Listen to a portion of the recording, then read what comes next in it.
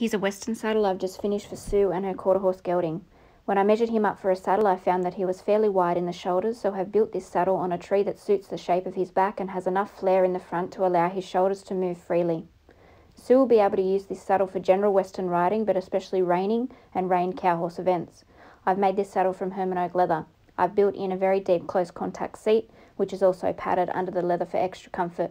I've made cutouts in her skirts, which helps keep her legs closer to her horse for better communication.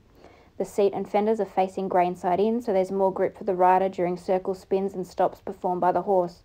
I've hand carved a lotus flower design on this saddle. Here's a close-up of these areas, including the swell, latigo and girth holders, rear jockeys, shy and roll, and rear cinch billets.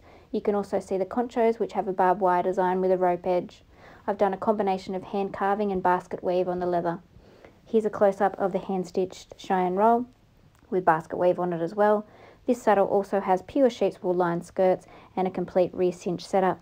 Some carving on the rear cinch billets here, fender straps, and there's leather treads on her stirrups. I've done pre-turned fenders as well. Here's a video of Sue's first ride in her new saddle.